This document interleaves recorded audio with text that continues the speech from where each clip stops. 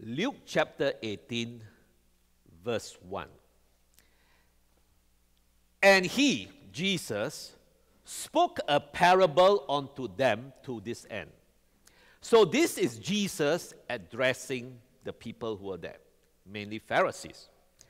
He had just told them about the fact that there will be a separation. There will be a separation. One will be taken, one will be left behind.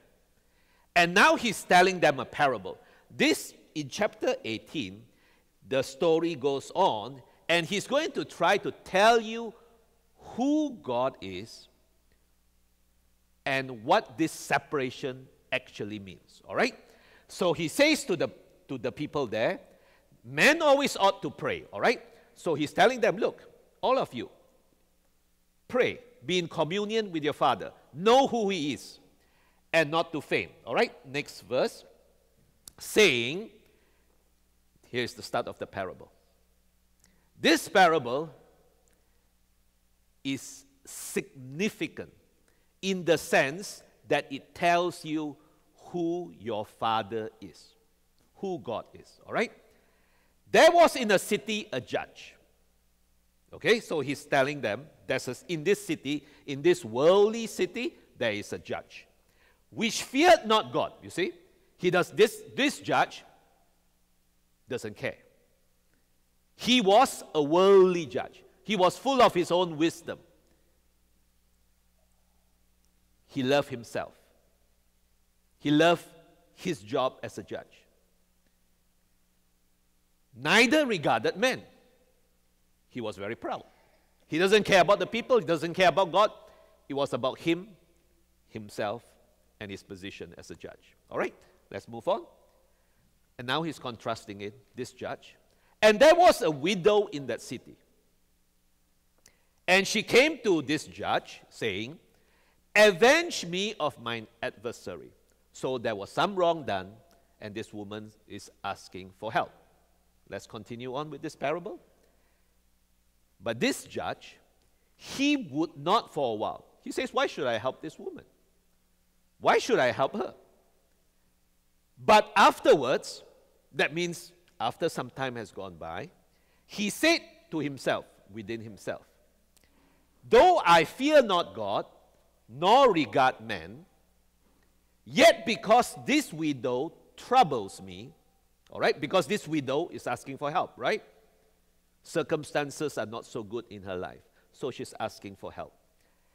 I will avenge her, lest by her continual coming she weary me out.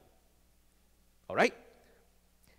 And the Lord say, hear what the unjust judge says. All right, let's stop there for a moment. Very simple story, but with profound meaning.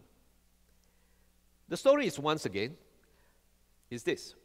The judge says, well, I don't really care about this widow.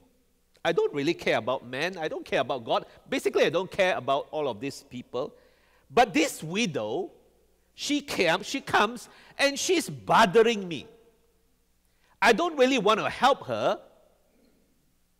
but because she may come and bother me again and again and again, so I will help her because she may make me weary.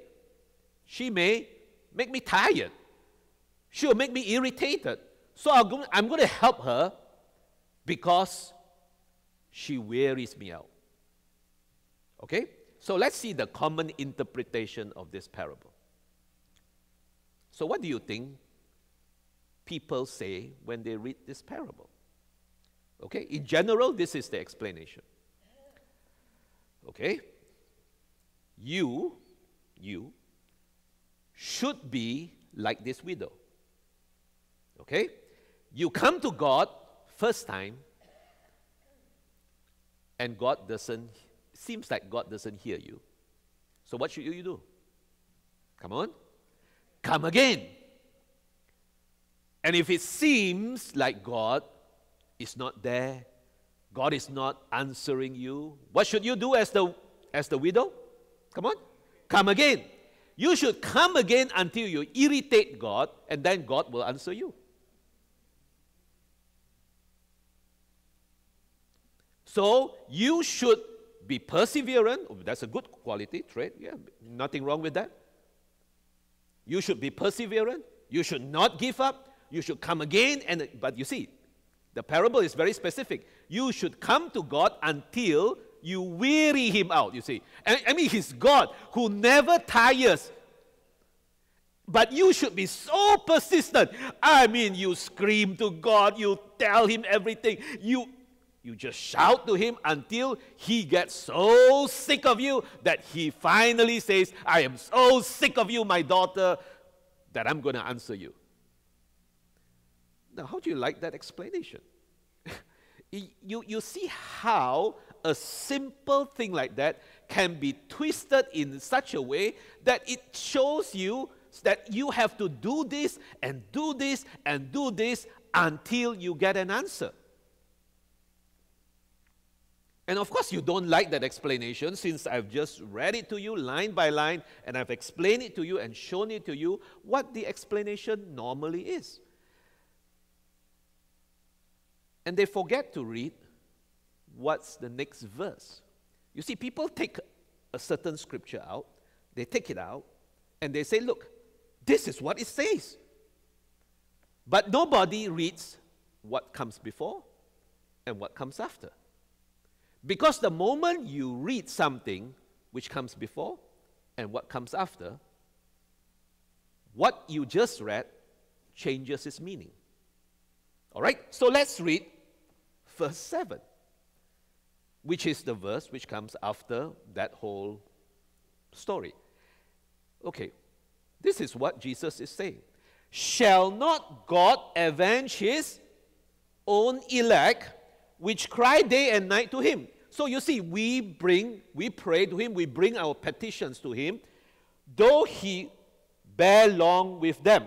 Okay, next verse. I tell you, so Jesus is saying, I tell you, all you people who are doing this long, bothering like prayers to God, and you think that God will answer you because you do that? Does that sound familiar? Who prays long prayers and love to be seen by people? The Pharisees, you see? He is addressing the Pharisees. And this is what Jesus says. I tell you that he will avenge them what? Speedily. You see, God is a speedy answering prayer God. God is not like this judge in the parable. This unjust judge doesn't want to answer anybody.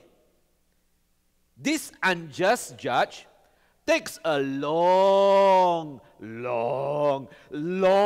time before he will answer. And only because you are bothering him. So do you think that judge stands for God? Of course not. That judge is the antithesis of God, the opposite of who God is. You see, when you ask God for help, when you come before God as a daughter, as a son, when you come before God, this is what you get. I tell you that he will avenge them speedily. He is a just God. He will make things right in your life. How soon? Come on. Speedily. Actually, he answers your prayers before you even ask him. So Jesus is distinguishing between two groups here. He is saying, look, there is an unjust judge. He don't care about God. He doesn't care about man. He doesn't care about anybody. But if you bother him enough, he may or he may not answer you. And then he says, God, your Father, is not like that. Your Father when he hears you crying to him, when he hears your prayers, he answers you speedily. Whoop! It's answered. Why? Because he's a good father. He is a just God. He is not an unjust God like that judge. All right? So that judge has nothing to do with God. Some people have elevated that judge to the position of God, but actually it's the opposite. That judge don't like you, don't like God. He only cares about himself. All right? Nevertheless, when the Son of Man comes, shall he find faith on this earth? Faith. All right? So then people say, well, what about faith? Yes. We put our faith in Jesus. We put our faith in God. We put our faith in the one who has accomplished the work. That is where our faith is. So when God sees our faith, he is seeing our faith that we put in Jesus. Not in ourselves as to how good we are. Well, you know, that person has bothered me enough, therefore I will answer. That's the Pharisaical way. The Pharisees love to do that. The Pharisees love to show people how good they are. Look, I have answered your prayers, so I'm good. Whereas God says, I see your faith in Jesus. I see your faith in Jesus. And because I see your faith in Jesus, I will answer you speedily. And of course, we know the truth, as I just mentioned. Actually, God answers us before we even pray to him. Okay? Let's continue on now. And look, here is. He spoke this parable unto certain which trusted in themselves. Who do you think these certain people are? The Pharisees, you see. So you see, Jesus is talking now. He's going to tell them more, and he's going to tell them more because he wants them to see who they are versus that widow, the person who says, well, I have nothing. I have nothing. Versus the Pharisees who say, I'm in the position, I can do many things, and it's all up to me. Look, he spoke this parable unto certain, then left out certain things, but we know who these certain people are, which trusted in themselves that they were righteous. I'm such a nice person. I am so good. I can do it. You see, I even help out that woman. But of course, you know, after a long time, and because it's really not for her, it's for me, because, hey, you know, that woman is really troubling me, you know, so I am righteous, and what? Despise others. I actually despise that widow, but, you know, I'm going to help them, you know, as a Pharisee. Well, you know, it doesn't look so good if this woman comes and begs me every day, you know, for help, and I don't answer. So here comes another one, another parable.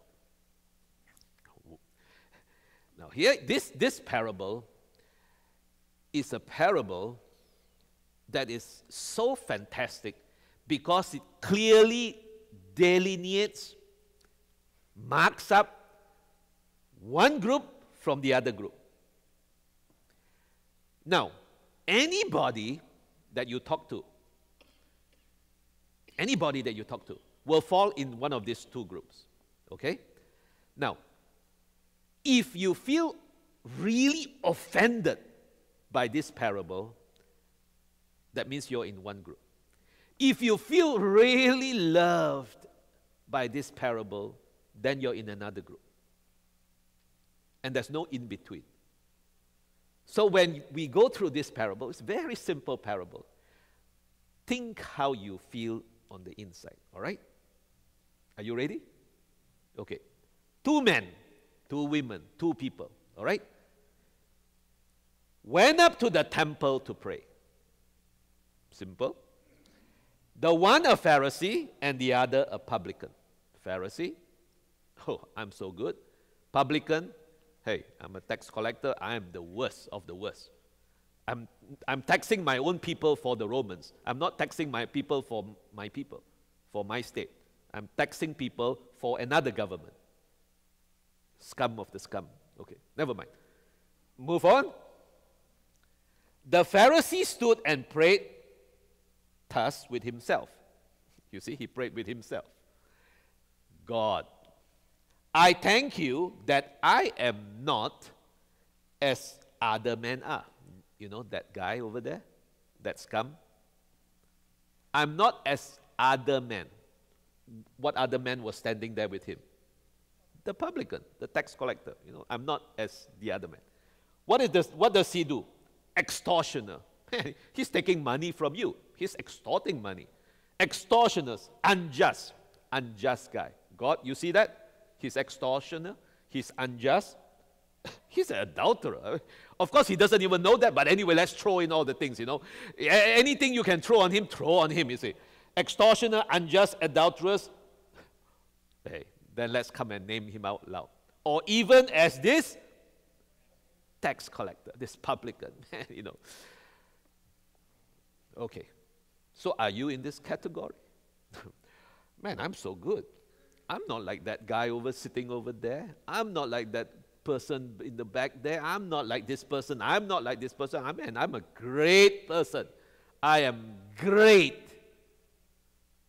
Not like that person over there.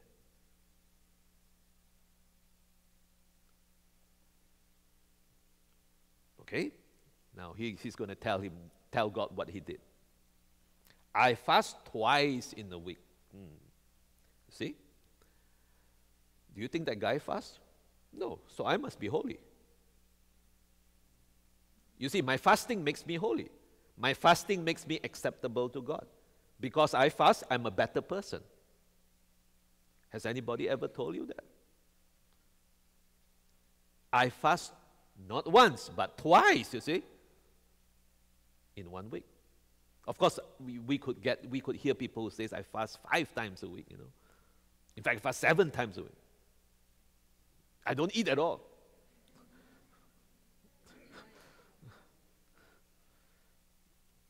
Look, you can take it to any extreme, right? But this is basically what people do to each other. And here is the perfect parable. I fast twice a week, and I give tithes of all that I possess. I gave, not knowing that God gave to him first. You see, nowhere does it say, God, he never thought, hey, God gave to me first. That's why I can give. We all give. But it's because God gave to us first. In fact, God gave his Son to us, right? While we were yet, come on, sinners. God is a giving God. But this Pharisee, he says, look, I fast, not once, twice, all right? I give my tithes. You see, I must be a better person. Because first of all, I didn't do what he did. Extortioner, unjust, adultery, whatever I can throw on him, I throw on him. And now this is what I do. I give, I fast, I pray. I do all of these things. So I do certain things, and I don't do other things. So I must be better. Remember? He was a Pharisee. He was a keeper of the law. He was an interpreter of the law. So what does the law say? Do good, you get good.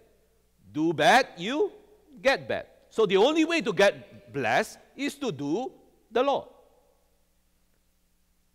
But he forgets that if he even misses one point of the law, he is guilty of the whole law, all the law. But anyway, he doesn't remember that one because, hey, he's already done some things, so he must be good. Let's continue on down. And the publican, that undeserved guy, standing afar off, You see, he cannot even stand close to the Pharisee. He stands far off. He thinks himself not deserving, not worthy. And many people think like this. They come to God and they say, God, I'm not worthy, so I'll stand afar off.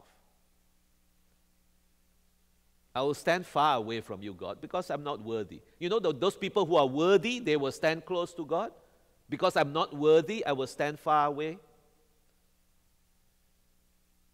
How many of us have ever gone through like that? Of course we have. You know, we all feel bad sometimes, and then we feel that we are far from God. But is that true? Just because we feel far away from God, does that mean that God has removed himself from us? Of course not. Let's read on. And he would not lift up so much as his eyes onto heaven, because he felt so unworthy. He felt so undeserving. He felt bad about himself. You could put yourself there. She felt bad about herself. And so she removed herself because she felt not worthy. Smote upon his breast. He's beating upon his breast, saying, God, be merciful to me, a sinner. God, be merciful to me. Remember, Jesus haven't died yet, so he was a sinner. So he said, Jesus, God, Father, be merciful to me. I am a low-down sinner. All right? So now, of course, because Jesus is telling this parable, he's going to tell you what actually happened. So I tell you, all right, to all these people out there, this man went down to his house justified. Jesus says, look, there's two guys here. There's the Pharisee and there's this publican. And he says this publican, this man, went down to his house, went back home, justified, made right with God. Justified before God. Rather than the other one, the Pharisee. For everyone that exalts himself shall be abased. Who exalted himself? The Pharisee, right? But you can see that he exalted himself in his own works. I didn't do that. I did this. He exalted his own works. This is what I did, or this is what I didn't do. And he that humbles himself.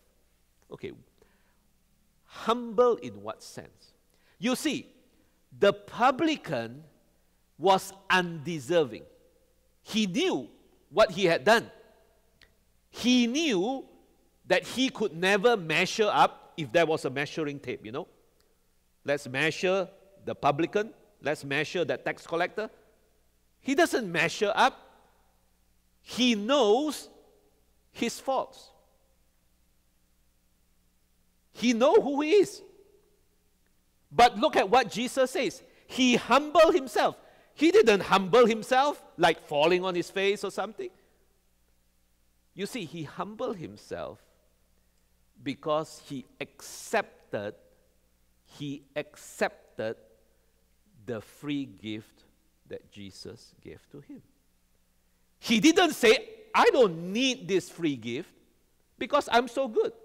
I already fasted, I tithe, I prayed, I already help out in the community. So I don't need you. Why do I need this free gift? Why do I need Jesus? Because I am so good. That's not humbling. Humbling is when you say, like this publican, I was undeserving. But because of you, Jesus, I became deserving. I deserve it because of you, Jesus. He humbled himself Therefore he shall be exalted. The moment you come to Jesus and you say, Jesus, I did my best, but my math wasn't good enough. Okay, so I tried. I couldn't do it. And the moment you say that, I need you, Jesus. My faith is in you, Jesus. Because my faith, smaller than a mustard seed.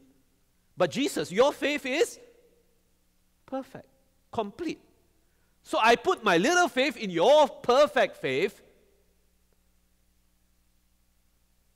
I put my little faith in your perfect faith. Perfect faith of Jesus. And when God sees Jesus, when God sees Jesus' perfection, the faith of Jesus, who is perfect in his Father, God looks at us and says, whoa,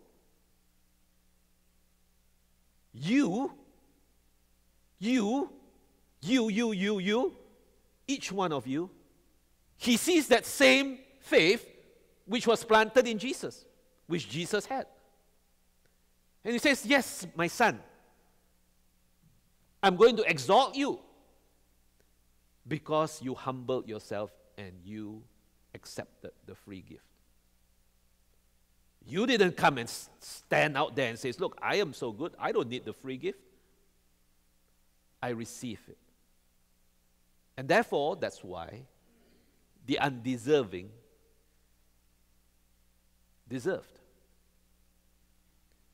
And the one who looks like they were deserving became undeserving. They were abased, put low down. But the one who didn't deserve was exalted. God lifted you up. God saw Jesus in you, and God says, look, you don't have to stay far away. You come. You come. You come. You come. Because he sees Jesus' perfect faith in you. He sees you whole. He sees you, once again, deserving because you were undeserving. So how do you think the Pharisees like that? How do you think the Pharisees like this parable? You see, if you go tell somebody about this, they will hate you too. But it's right here in the Bible. So unless you cut out this part of your Bible, take your scissors and you cut this part out, this shows you that division. This shows you who your Father is, how much he loves you, how much he cares for you, how much a price he put upon you. You don't have to stay afar off. You can come close. And you say, I don't feel like it. Exactly. The publican didn't feel like it also. But he says, I'm going to exalt him. I'm going to exalt each and every one of you because you are my son. You are my daughter. I am going to exalt you. And that comes from God, not from me. He says, you who think yourself nothing, you are everything because of Jesus in you, because of who you are. Okay? You want to go on some more? Let's go on some more. And here is that. We're not going to go fully into this today, all right? But here is one whereby, once again, everybody has interpreted it their own way and anyway. Remember, it just came after that parable, right? And they brought unto him also infants, in this case, young children, all right? Not babies. That he would touch them, but when his disciples saw it, they rebuked them. But Jesus called unto them and said, suffer little children, okay, to come unto me. Suffer little children to come unto me. And forbid them not. Look, don't forbid these children to come to me, for of such is the kingdom of heaven. For of such is the kingdom of heaven. Next verse. Verily I say to you, whosoever shall not receive the kingdom of God as a little child shall in no wise enter therein. Okay? And here comes the interpretation. Whosoever shall not receive the kingdom of God as a little child shall in no wise enter therein. So people say, what does Jesus mean, Of course, they never read the verses before, and, it doesn't matter what comes after too. So they say, look, this is what it says. If you do not receive the kingdom of God as a little child, you cannot enter in. So that means you'll never get to heaven unless you are a little child. So then they say, well, that doesn't sound correct. I mean, because they take this out and they say that's what it stands for. So you must be a little child. No, that don't sound right. Okay, let's change it. Okay, let's use man's wisdom, because there's other parts of the Bible dealing with this. Then they said, no, it means that you must have childlike faith. You see, that's the key. You cannot have adult-like faith. You must have childlike faith, then you get to heaven. Now, let's be serious, okay? Do you think an adult has less faith than a child? No. Many, many times, adults have greater faith, because over the years, they have seen the goodness of God. They have gone through circumstances. They have gone through a lot. So I would say that adults have great faith as well. Maybe even greater. Do children have faith? Yes, they have. So who is to say that only childlike faith can make you enter into the kingdom of heaven? So everybody is now thinking, well, how do I have childlike faith? All of you adults here, well, maybe we should all go on to the children's church and learn childlike faith. Because, I mean, come on, why do we have this program here if God says all of you should have childlike faith? But are you sure that is the correct interpretation? Yes, I would like to say childlike faith, that's great, but adults also have faith. So what is he talking about here? What was the parable that just was given? One parable after another. What was Jesus trying to teach them? Let's go back a few verses again and start again from. All right? Jesus called them unto him, that's all the children, and says, suffer, don't prevent these little children to come to me. Forbid them not. Don't tell them they cannot come. For of such, so he is talking about children, yes. Little children, yes. For of such is the kingdom of God. Very young children, small children, that's what he's talking about. For of such is the kingdom of God. So he is talking about children. So if he's not talking about childlike faith, what is he talking about? Now you have to relate back to the other parable, because he just finished that parable and then he tells the children to come. There were two things happening in the other parable, right? The one who exalted himself was abased, and the one who humbles himself was exalted. Correct? Now, let's look at two groups of people here. The other one was the Pharisee and the publican. This is adults versus children. He specifically pointed out something to the people there. And he says, look, these children, that's what we're talking about. So people scratch their heads for years, decades, centuries trying to figure this one out. Go back to the next verse. Whosoever shall not receive the kingdom of God as a little child. Okay, let's read. Whosoever, All of you here listening, all right, to that parables, now you're still here, listen to this. Whosoever shall not what? What's the word used here? Receive. Okay, let's go back to that Pharisee and the publican. Who received from God? The Pharisee or the publican? The publican. Remember, humble himself? He humbled himself. He says, I have nothing. The publican came to God and said, I am nothing.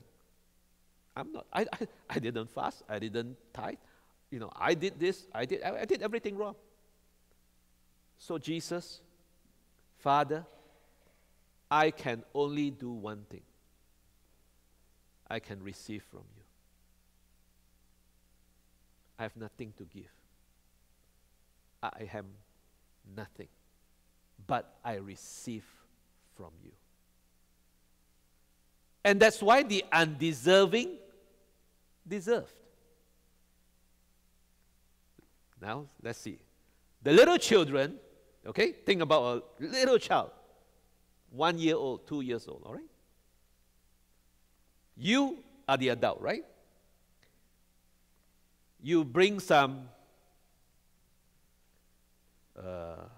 really nice chocolate and you give to this 1 year old kid. You give, you give, all right? You are the parent, you give. What does the child do? The child receives it and says thank you, hopefully, all right? But the child receives it. Am I correct? Am I correct? The child receives it. Says thank you. Now, let's talk about an adult, okay? Now, this is another part of the Bible, actually, where Jesus lays it out clearly. You go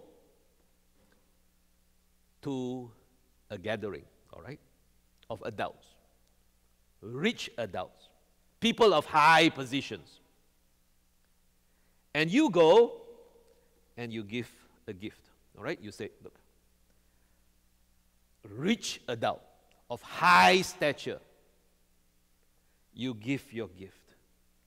And the adult receives the gift, and the adult says, wait, I also have a gift for you. Look, you give to him. He gives you. He says, here, I have 10 of this here. I give to you. And you receive the gift, sometimes a better gift than what you gave. So what just happened? What just happened, you see? You give to the little child, you give the box of, oh yeah, what chocolates? Raffaello, Godiva, what else? What else? Come on, yeah. You give, and the child says, thank you. Yes, Does the child ever think about giving you back? No. You see, the adults thinks about, how can I give you back? So when God gives them the free gift, they say, I wonder what God wants back in return for that free gift of Jesus. I wonder what I should do back for God. I'll pay back God. I know. I will fast twice a week. Do you fast twice a week? You don't? You don't? I do. You see, I'm trying to pay back God for the free gift. Because I'm an adult. And that's what Jesus was trying to show here. Jesus says, whosoever shall not what? Receive. The little child will just, hey, you're going to give me heaven? Fine. I'm receiving it. And that's why all children who really doesn't know good and bad, when they die, people have asked me, do they go to heaven? The answer is yes. Immediately, they go to heaven. Immediately. Whosoever shall not receive, because the child says, yes, you gave to me, I receive it. Thank you. Receive the kingdom of God as a little child shall in no wise enter therein. You see, it's not about who deserves it, who undeserves it, who is not deserving, who is worthy, who is not worthy. It's about receiving a free gift. Who wants to receive the free gift? The widow received the free gift. The publican received the free gift. The little children, come on, receive the free gift. Every one of those examples shows you someone receiving. And then there's the other one who says, I don't want to receive because I'm already good. I don't care about man. I don't care about God. I don't care about the other guy. You know, I fast and I tithe. Or I'm an adult. You see, Jesus clearly showed. And then you go on. If you go on to the next verse, that's the start of that young man who says, which we have dealt with since last year. What must I do to inherit eternal life? Hey, you know, come on, Jesus, tell me, what must I do? I'm a good person. What must I do? And Jesus says, well, go do that thing, and he couldn't do it. Because he couldn't even do the first commandment. Couldn't do it. But he says, hey, I've done everything. You see, clearly and step by step through Scripture, God shows you, I have a free gift for you. His name is Jesus. You receive him. Whether you are good, whether you are bad, you receive him. It has nothing to do with your goodness or your badness or where you are, your position in life. It has to do with us, like little children, receiving the free gift. And we say, thank you, Father, for giving us Jesus.